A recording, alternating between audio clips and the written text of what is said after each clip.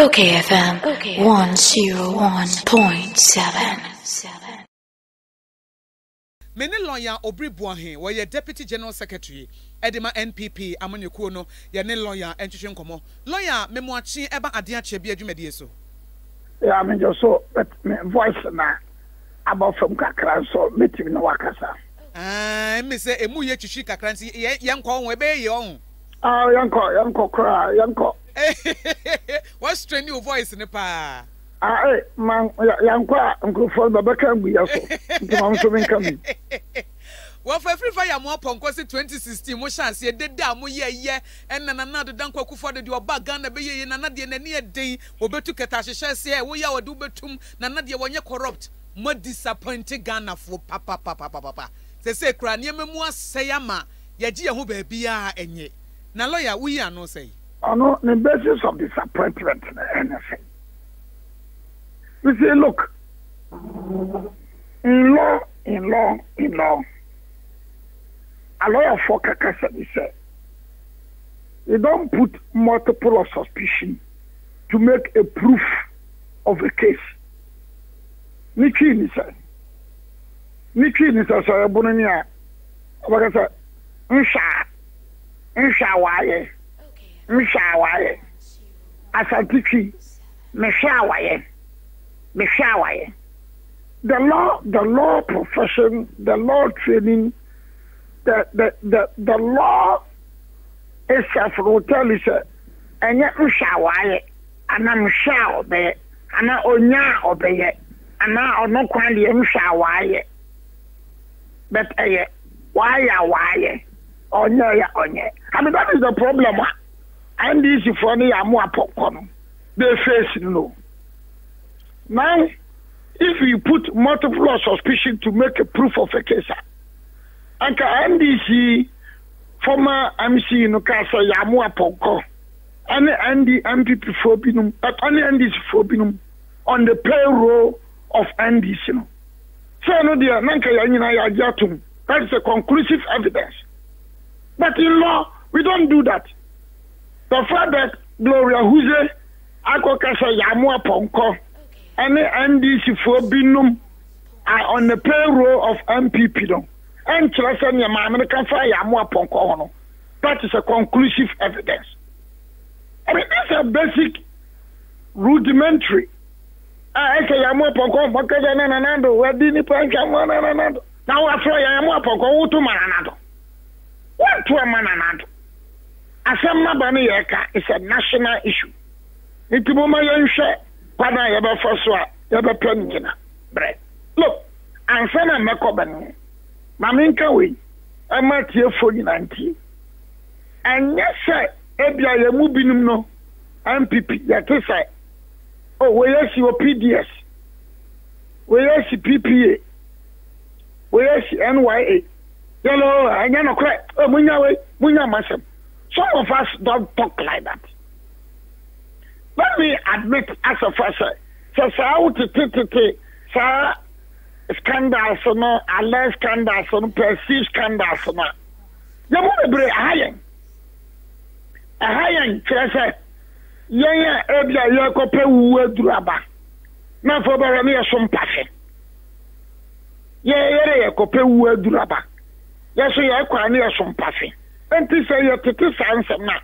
My Yamoah Ponkoh doing it. It is all like NDC Yamoah Ponkoh the Anoa. Where even white paper crabba. Actually, say, we are. Better on ye. Better way, and you're not crab. That is not it. Say you told us for an SEO, PDS, electricity company. As some say about downwell abum, where you say, I'm telling you, in honesty, you move a brain one people, nothing. They say, hey, but what is happening? Oh, that's already a PPA, or BA or procurement. Now, so I do way, now I away, no man answer, okay, sir. Young day moving him say, oh, man answer, Tawasam. No, not that. You've been beginning about the future and the fate of the party and the future and the fate of this country. But I don't think so big or cancer be oh, you shall say, oh, near no correct. We don't do that. Now, so you can't catastrophe, you can't, you can't, you can't. Sometimes they require even the availability of logistics. Availability of logistics. And people about my auditor general. Mom class our maton. Ebi magana hada. So now the availability of logistics and the oh, auditor general. I then okay kano. I never be obi ko baby audit obi na kitaka na a penny be in a car bar of according to any ponabede. So, and this is for the politics as usual. Politics as usual. Some said, sometimes one can some message, electoral commission, this is a Maba corruption, yeah. Electoral commissioner, Sayasha de Beya, Moment Fresh non song. Na yam podon on 9. Non Sunday at 7 a.m. Non 9 or 4 p.m. But that TV pan. Now, Saba, Obiti and Dijo, Jamesa, oh, Onyanasam, but audition should be up. Me, Obiri Boahen, and the Abu Brawa and people. Oh, it's a very loud bubble. But Moment can tell my minister, so you're the buyer, non song, near upon non 9. Police centers and so mon create bebre na dem ko choku our police station baby say no so bio say na be ya materials no logistics no ebi wo hon ma e say modi kogu district collection center bi another nearest police station because assembly be at constituency bi wo ha uko Banda Oba Frunsuo, Oba Transoso, Oko Kajaji, Oba Transoso, Oko Yaki, Oba Transoso, a document don't show back on the fact. Etino, so what do you have non Sonko on that air? But Yanka say, Balabos and logistics, the consonachi a day before the Atuaban. I mean, this is how I guess. But my men are the buy and hell. Hey, my men are the about Jamaica. Young this is the young prince. We don't talk like that. We don't behave like that. Now, corruption, back to the corruption issue. Like I said, you don't put multiple of suspicion to make a proof of a case. And this is for being our court. Men can say bedibem, men can say bedifo, men about court. Bebre so baba court. Anyway, say Yamoah Ponkoh relay this message to him. Bebre court. Ebrim beko yoko. Ebrim beko special prosecutor, including me the MPs amkuta double salary. On from sundown. Double salaries. Bebre court. Ogasa grobi na yedi. Now they would sorry and MPC na corruption. Please for goodness sake. Ghana for any abre. This nation must move forward. Young man said, man, never did a chira, or go to Lupri, no baba, when some, when oh, the problem, Penina, about the chira, or be free Bakina Baba, or Bako discipline in the Western region, non more water and about the chira, after the Nekosia, you have the contract about Bakina Faso, sir, on to a fashion. Oh, woman should buy in your face. No, Krakani or my brother. And Trona Yawa Moda Ghana and Yawa Wamodia Dibimami Nibi. That is not Ghana, Nana Donam people for airport. At the Yamoah Ponkoh, the Nanado, I special prosecutor, on your NDC. And perhaps I can even say that he's even now, I can't remember the NDC. Shrek, Hita, when I name so Hita, Shrek, on your NDC. Shrek, Hita, when I name so on your NDC. But what is that? Shrek, Hita, Obian Kanasam, or that's why Shrek. Man say no, secretary, sir, anywhere in your maybe national chairman, the ruling political party, national chairman. Shrek the Nico court for contempt. I am Shrek, no, the Obi ni Shrek for them. your chairman, I say me prime lawyers, Obiri Boahen, una belidi, your court. What is a your court to them? Obidi MPP more fly, ako. Babanda, and a party be war power. Mention a national chairman, slag the Nako court. And so we are going through. We are saying that it's a rule of law. Mra na yejuma. Aya, NDC war power. No one chairman or what the NDC national chairman says slag the Nako court. Nakakwa province or Krabom na Pokranyedi. Because a lawless group of people, Mr. Mika. So please, for goodness sake, Adiachia, many about you. Pizza Panana. Adiachia, Baba Bequa ye Bequa ye. Bequa from Zakokasa Bequa. Baba Bequa Foom, or Mother Muko. A lot of people, we are proud of this country. In show your toy, Yakwan, so who's a Ghana, Yakwania, Mansitobre Nusha. Yakwan, Nina, I had that song, I had that gene, then you call people like Yamoah Ponkoh, and one the party in Kurano, accusations about them and the party with Yano. On one party, I'm seeing ya, free war by. Also, you on the payroll of MPP. And so when we say you're moving on the other castle, me and family home, Yamoah Ponkoh cannot be on the payroll of MPP. Yamoah Ponkoh, anyone who call who can be the payroll of the MPP? But that is not a serious issue for us. Yeah, but some workers say, look, sir, I want to make an answer. I want to mean some another position of the MPP. Perfect. Please, I get you probably 80. Baba wa a quantum crackers here. Benimia Kosufie, be a party near air cost. Young man cracker. Now, well, think some people for a slab I can also make this remark. Men can't say MPP will be an office of the BI Surabofo. Men can't say. But I'm saying that if it's a question of corruption, and the corner of the Yebesiano, and the corner of the Brassi, and the corner of the Tuasia, MPP has done well and is doing well. Then this.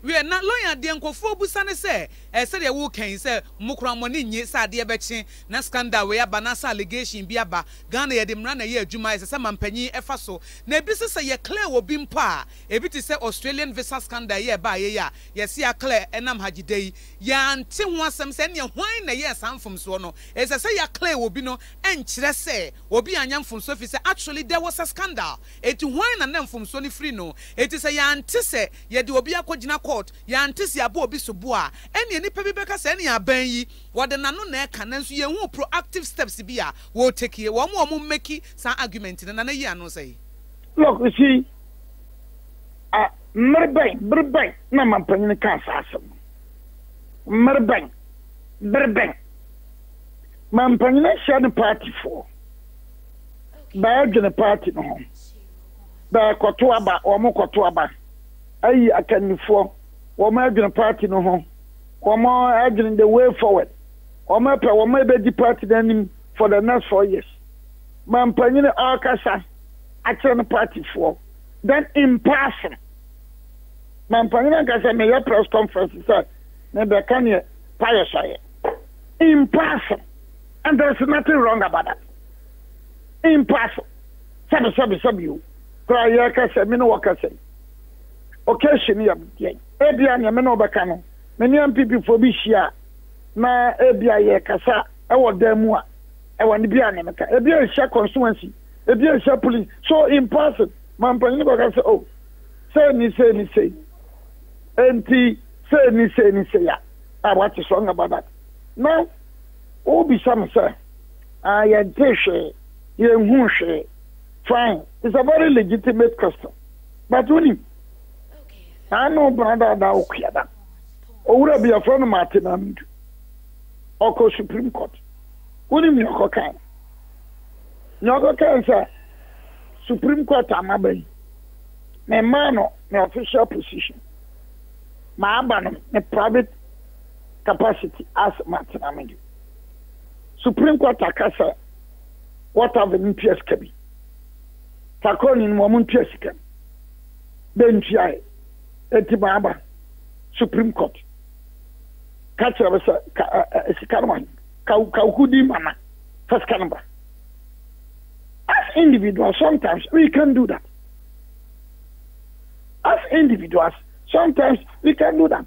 Sometimes in the 1996, 95, 97, Kofi Kumsen, Okoshwag, we for the blood there, Bidim Jakoshwagi. Sanya Banibin the coy. But a Kubin at the coy. What is Obi Boobi? What is Obi Didi Atta? What is Obi Akasa Obi? Shag is for the blade for one ma. Yeah, the work or court contempt. Kratano, Yakran, Ekra, na respond. What is for the blade you be at? What is a Medidio Biatum? What is a court of fly? Sometimes individuals also can help. But there be an another kind, and the bar on the base here, and then near cross on thing, another somewhere can you, so what like I say, one can you. And yes, or share by your press conference, Jaconia Castle, or a Momra, or in the party for Nesiacophobia. None the black casa, or the woman like casa. In person. Na some way okay in waiting. That's why Yamoah Ponkoh flag. That's why Yamoah Ponkoh special prosecutor, Yoko, police war, only Bibia, uncle, no uncle. But tell him Yamoah Ponkoh himself. One more forensic audit now, Omiano, a Joshua Municipal Assembly. So Benima that's one some baba. Tell him. It might be a dinner, so Benima wants baba. So when you are talking about corruption, no, moon from Nancy from every anantia, Uko at Domain Kra, and this is no promise, a candidate Tabayino. So Omejinama and this was Domain Central. This candidate has been indicted by the Auditor General's report. Is that black and white? A subaltern has been indicted by the Auditor General's report. And so I'm not call Congress on anybody, you know. So Yamoah Ponkoh, when you're talking about corruption and inaction, I know in account because they say no, as subaltern so jamba on Pierre Sikanoa at the home. Yabetania na wafele no, so Babejina as parliamentary candidate for Doma Central. We are moving no yashe, I'm a muano. We are not joking. I agree. So Nippon be breba kuma be pen. E bin better a child najo. Munyan I agree. Me jitu. Go beat him kasa ana on this from ka be ko court no case na che. Acha do mo fa ben I agree. But what do you fit him for Nippon ko? There's something known as due process. Due process. Go through the due process. I agree. So, young people for no, so they better come forward that do be pine campaign. And I will be up and no ocean then. Ghana for better a China do. Monkey come home, Mumia, Mufabengum, yet Nami Yasumbu. There be a bit of it. No, I thought I would tell I want to. No, I said, no, more than your hand to me. What is it? It's make you want to say sometimes instances of myself who could tell white paper. Zamafa commission a recommendation. White paper and not amount to conviction. Na young for binumuntum. Yama ben 2 years can. Ni binimba to ban sakoko. But no ben sane so yadia yan prison of recommendation what paper bia. E be na propose biu. E be sane pe bebrebu afu. E be sane pe bebrebu afu.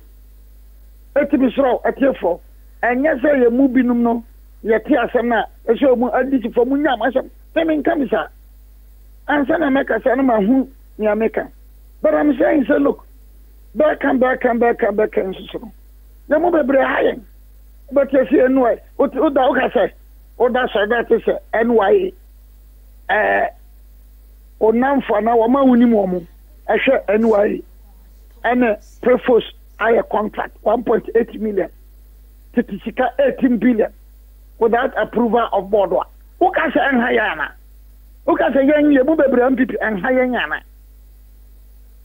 Uka say ye de nije say obetete sansem nana. Ana ko ti PPA panyini wakoye we ya. Uka say en ha yen yana. What is a PDS? Assets of electricity company. It's about 22 billion currencies and your OCs. Now, so I'm PDS, now PDS, I could take care of electricity company. Now, for when some you after the I say, I suspended activities of PDS. I did an publication, but who could trust Kabidia PDS? Who could pay with electricity company? Who could pay with as normal persons? In some ma, I actually say, but what is happening? But what is happening? Young women can see your near share near my year. Then can I share near my year? 2020, Manasambionia. At the Yamoah Breno, a hang. So when you mamma can't see the summer beer batting. Say, hey, Mubebripa. But the bottom line is that we don't put multiple of suspicion to make a proof of a case. And that's what I say, Abraham of a crack. On your bay, Nishawaye. As soon as you do your or not one day in your bay. I don't know my name just any point before.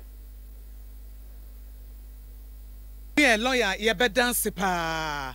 Lawyer Obiri Boahen, a deputy general secretary, Edema NPP, Amonyo Kuno. Okay, FM 101.7.